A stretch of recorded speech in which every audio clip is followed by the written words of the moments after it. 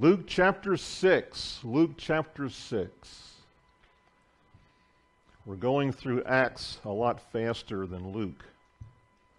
Don't know if you've noticed that or not. We're only in Luke 6.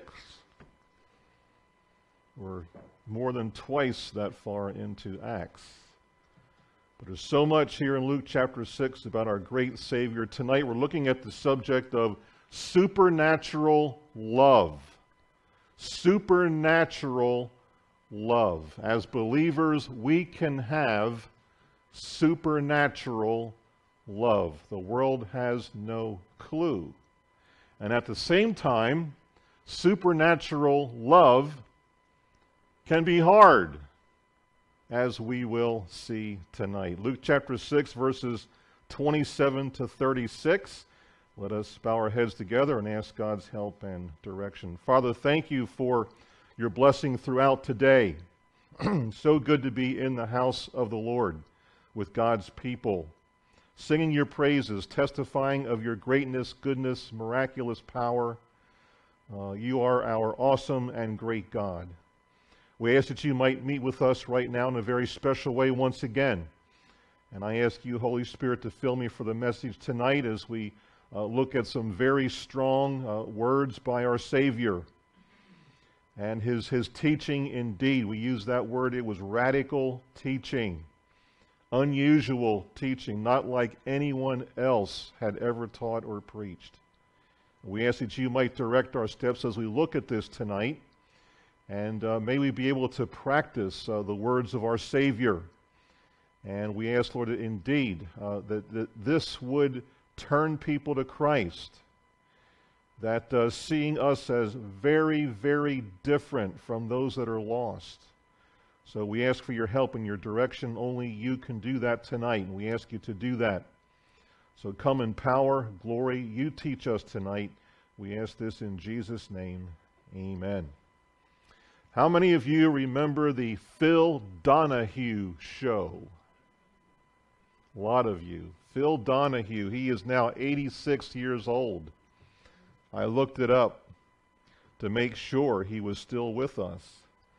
And we need to be praying for his soul. He had the longest running talk show on television. In his book, he indicts God the Father for sending his Son and not himself to the cross. Can you imagine that? He said, if God the Father is so all-loving, why didn't he come down and go to Calvary? Then Jesus could have said, this is my Father in whom I am well pleased. How could an all-knowing, all-loving God allow his Son to be murdered on a cross in order that he might redeem my sin?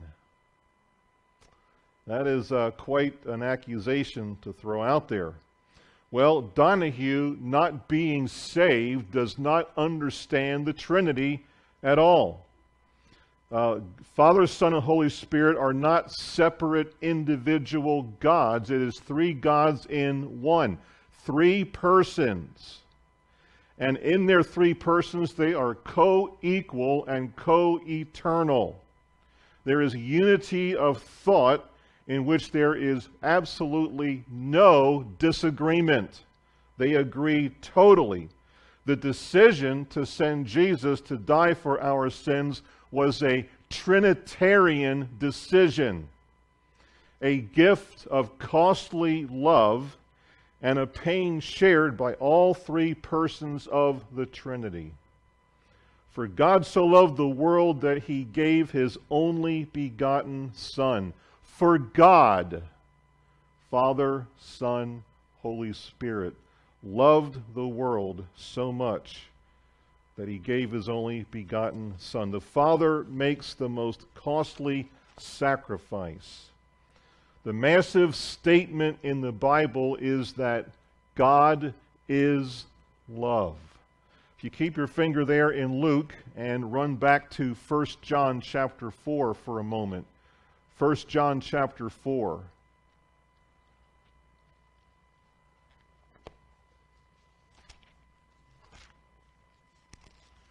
1 John chapter 4, there is a lot said about the word love. At some point in my life, I underlined the word love here in chapter 4, and there's an awful lot of red ink.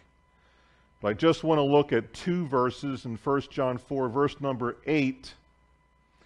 He that loveth not knoweth not God, for God is love.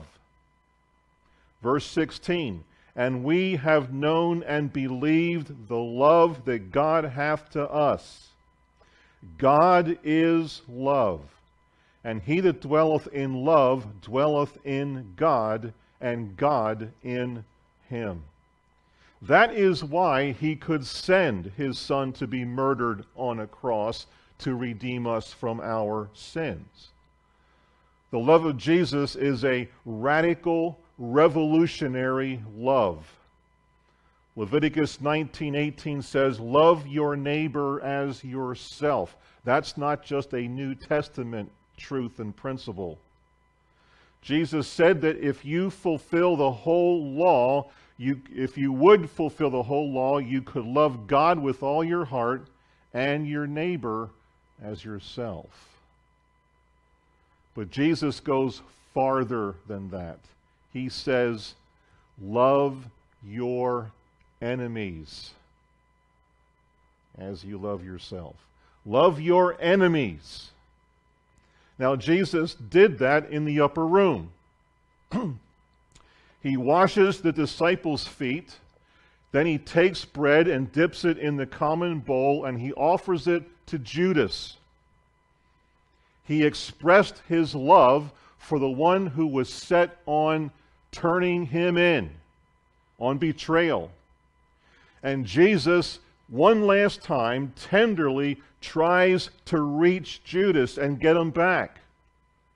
To lift bread and dip it in the common bowl and to offer it to somebody else was a gesture of friendship. Special friendship. Judas, you do not have to do this. But he went through with his plan. And in that amazing and emotional moment, Jesus demonstrated his new law of love. The call to love one's enemies. Love one another as I have loved you. Love one another and reach out to your enemies. This is the call of Jesus to the church as well. This is what Jesus did on the cross. He embraced the whole world. He embraced his enemies. He died for sinners, the ungodly, for every enemy that he had and will ever have. Again, keep your finger there in Luke and go to Romans chapter 5. Romans chapter 5. Another Bible drill night we're going to have here. Romans chapter 5. Looking at verses 6 through 10. Romans chapter 5, starting in verse number 6. For when we were yet without strength, in due time Christ died for the ungodly.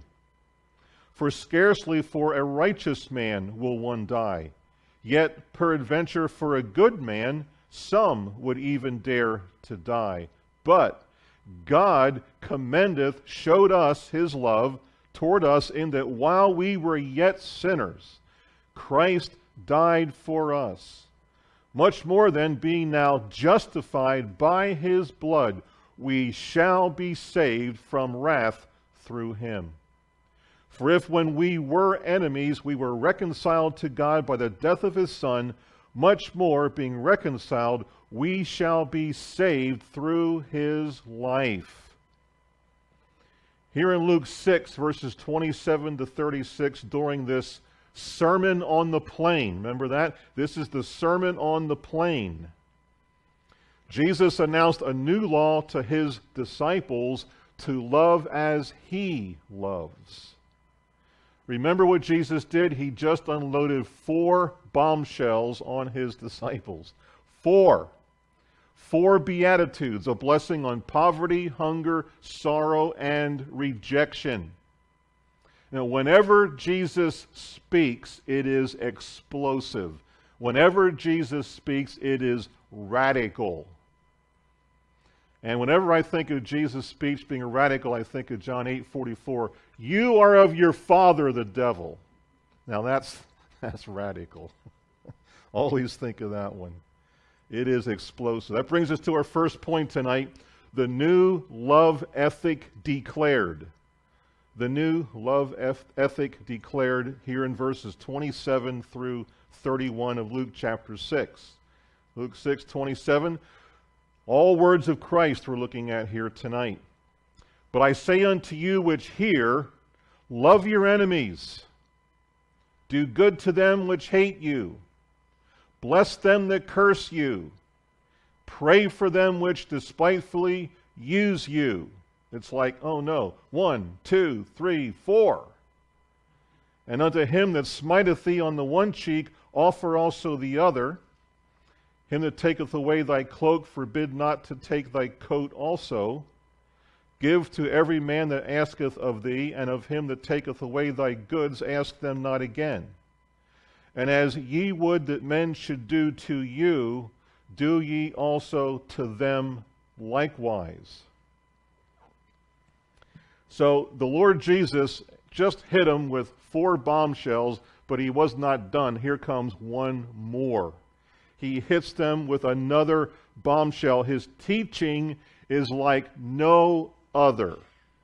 No one ever taught like this. In verses 27 and 28, he delivers a hard-hitting truth. I want you to love your enemies.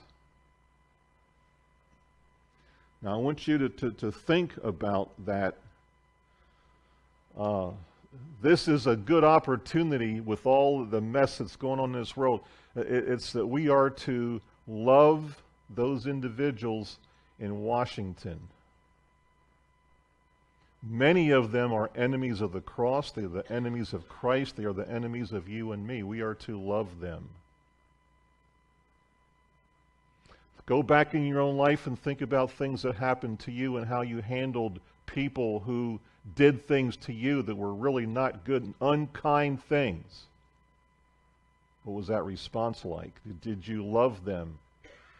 Or did you hold that against them? Hold that grudge against them? See, as believers, we have to get to the point where we're just not going to do it at all.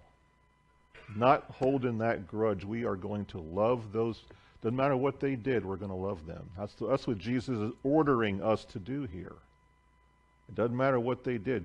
Think of Jesus himself from the cross.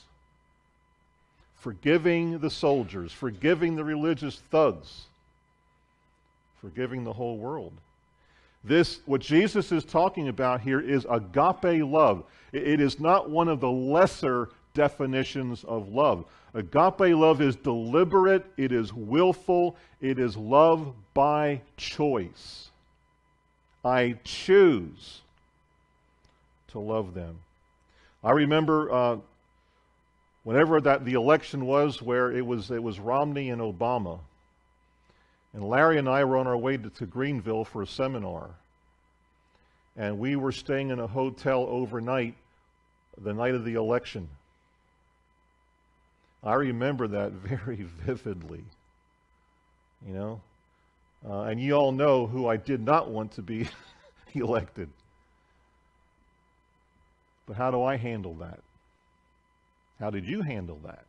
Do you love President Obama in spite of what he has done? In spite of what he might be continuing to do behind the curtain? See, that's what Jesus is talking about here. It is a choice that has to be made. Agape love. It's deep, continuous, growing, and ever renewing, and it is directed by the Holy Spirit. It is a graced love that says, I will love this person. I will love this person. And Jesus doesn't stop there, though. He doesn't stop with that. He keeps going in 27b. Do good to them that hate you. Do good to them that hate you. Now, this is very unnatural to do this. The common unbeliever, no way, not happening. This is a very unnatural love. And Jesus says that it can and it must be done. And then he says, bless them that curse you. Bless them that curse you. A little more Bible drill. Romans chapter 12, verse 14. Romans chapter 12 and verse 14.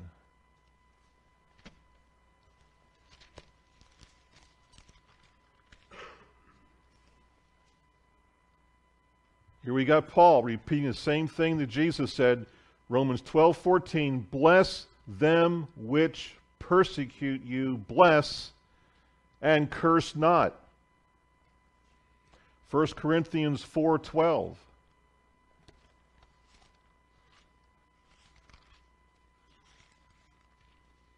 1 Corinthians chapter 4, verse number 12.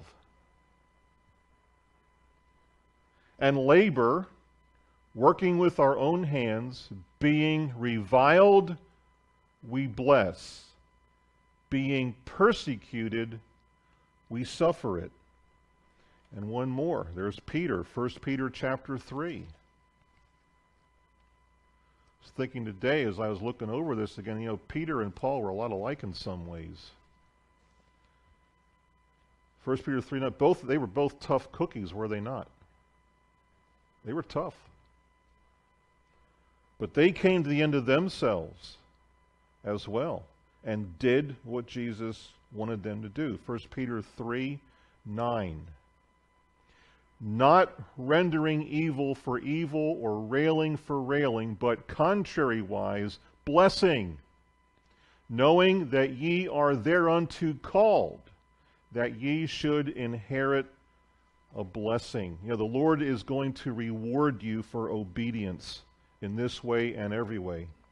When's the last time somebody swore at you? Now, I can't remember how long ago. That's been a long time. But somebody swears at you, what do you do? I know you're not going to swear back. What are we supposed to do? We're supposed to respond with heartfelt blessing.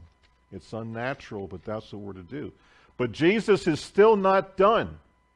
He's adding on to this thing, and here he has one more. Jesus is still, he's ready. He says, pray for them which despitefully use you. Pray for them which despitefully use you. Now here's the thing.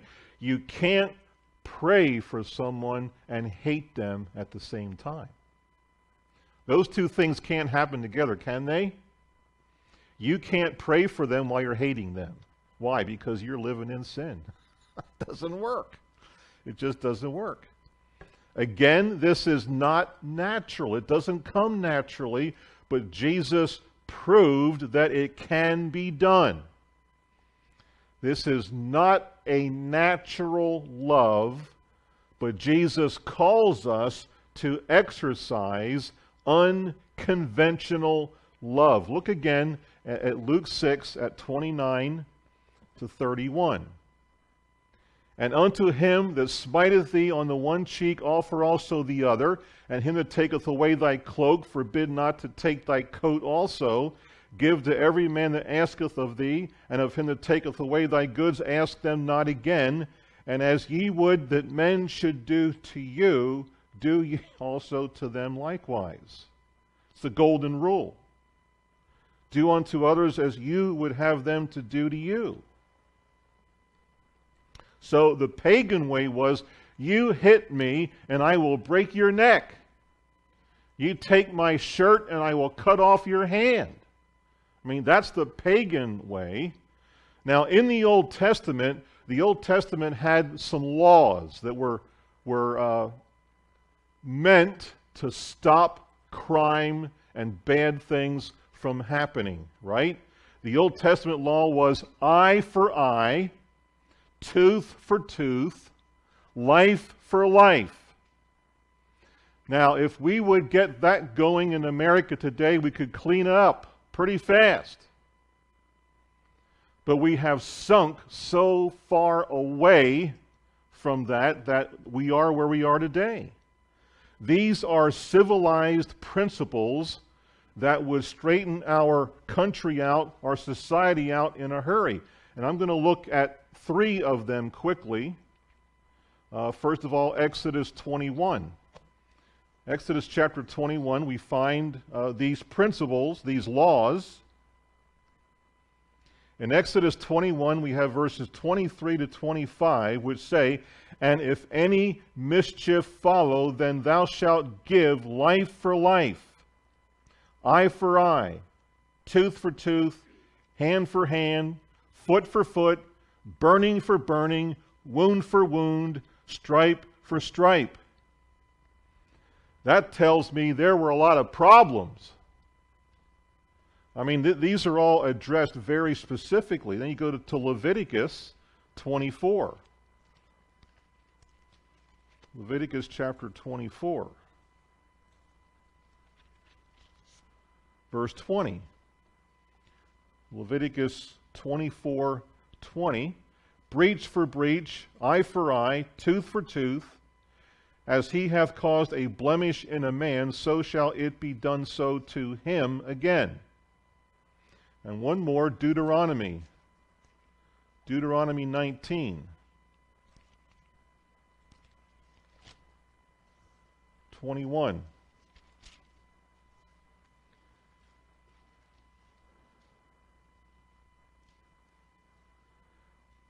This is the last and the best. Deuteronomy 19:21. "And thine eye shall not pity, but life shall go for life, eye for eye, tooth for tooth, hand for hand, foot for foot." That's the Old Testament. That is the law. That's what it was. Jesus, however, he's going to go a lot farther than this. What is Jesus saying here? He is demanding a loving attitude that is not vengeful, but generous and giving. The spirit and the attitude are the important things. So what's going on in here? What's going on in here? If someone hits us because we are followers of Jesus Christ, what are we supposed to do? We are not supposed to retaliate. No. This is because of Christ. This isn't because of some skirmish I'm having with somebody, some problem. No. If someone hits us because we're followers of Jesus Christ, we are simply to not retaliate. Love is ready to give and give and give and give. It's the golden rule of verse number 31 in Luke 6. This is how we are to treat people regardless of how they treat us.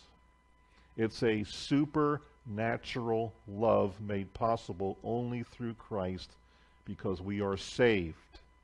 We have His nature and we are following Him. This is how we are to treat our enemies.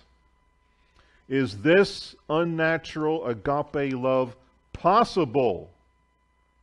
Yes. By God's grace it is. Great story. When the Berlin Wall came down in 1989, remember that? Mr. Gorbachev, tear down this wall. Ronald Reagan. Well, the wall came down, and the former communist dictator and his wife, everything was taken away from them to the point that they were now homeless people. A pastor and his wife took them into their own home, in spite of the fact that this dictator's wife's educational policies made it impossible for their 10 children not to have any higher education because they were Christians. Wow. By God's grace, this pastor and his wife loved their enemies, blessed them, did good to them, and prayed for them. They turned the other cheek. They gave their enemies their coat. How did they do that? They took them into their house. Wow. Now, before I preached, before I prepared for this message, I'm not sure I would have done that. How about you? You got to hear from Christ first sometimes, don't you? Jesus says. What does he say? Yeah. Wow. They did to them what the enemy should have done for them. They didn't do it, but the pastor and his wife, they did. Amazing. Point number 2, the new love ethic explained. The new love ethic explained. We'll take this in verses 32 to 36. Here Jesus explains his new ethic by contrasting it with the reciprocal ethic of sinners. First, there is no credit for natural love. There is no credit for natural love, verses 32 to 34. For if you love them which love you, what thank have ye? For sinners also love those that love them. And if ye do good to them, what do good to you? Which do good to you? What thank have ye? For sinners also do even the same. And if ye lend to them of whom ye hope to receive, what thank have ye? For sinners also lend to sinners to receive as much again. In other words, I'm good to them because they're good to me. That's how this life works. If they're good to me, I'll be good to them. That's what we do, right? That's what it is. So Jesus is saying so much as, big deal. The sinners do that. What good is that? There's no reward for that at all. Even people like Hitler would do that. But secondly, there is eternal credit for the new love. There's eternal credit for the new love, verses 35 and 36. But love ye your enemies, and do good and lend, hoping for nothing again. And your reward shall be great, and ye shall be the children of the highest. For he is kind unto the unthankful and to the evil. Be ye therefore merciful, as your Father also is merciful. Jesus gave 2 points to the reward that he promises. Number 1 reward is, he says, your reward will be great, big, huge, outstanding. Love for God and for others has great reward. At the judgment seat of Christ, it's all coming out. That's where it's all coming out. Great will be the reward for loving others. Second, Jesus says, you shall be children of the highest. We then will be like the Most High God. To love one's enemies is to be like Christ and like our Father in heaven. When that pastor and his wife took in that ex-communist dictator, who were they like? They were like Christ. They were children of the highest. They did exactly what Jesus would have, right out of this text. How can any of us live up to this ethic? Well, in and of ourselves, it's impossible. It is impossible in and of ourselves. It's not happening. But because we have been saved, things are different and can be a lot different. We have become partakers of Christ's divine nature. His divine nature is at work in and through us. And by studying this text tonight, it's going to be greater. It is going to be greater. Christ's love that reached out to Judas has come to us here tonight. The key to Christ's moral teaching is Christ in us. We have the verse, Christ in us, the hope of glory. Our ethic can be radically Christ-centered. A missionary lady came home from the mission field. She had never had her own place before. And God graciously gave her a beautiful townhouse with a beautiful patio out back. And that became the center of attention. She had that painted up nicely and all the vegetation and all of that. It was absolutely beautiful. And the patio was the focus of the attention of her home. A short while later, she got new neighbors next door. She got a family from hell. That's what it was. These people were horrible. They played their music so loud it shook the building. The kids were always fighting. And then the kids got their hands on orange spray paint and went onto her patio and spray painted the whole thing in graffiti. Now, how would you respond to that? Well, first she was distraught. She was furious. She was angry. And she was hateful. Can you blame her? Well, what did she do? Well, she thought about this and then she sat down and she got before God and she said,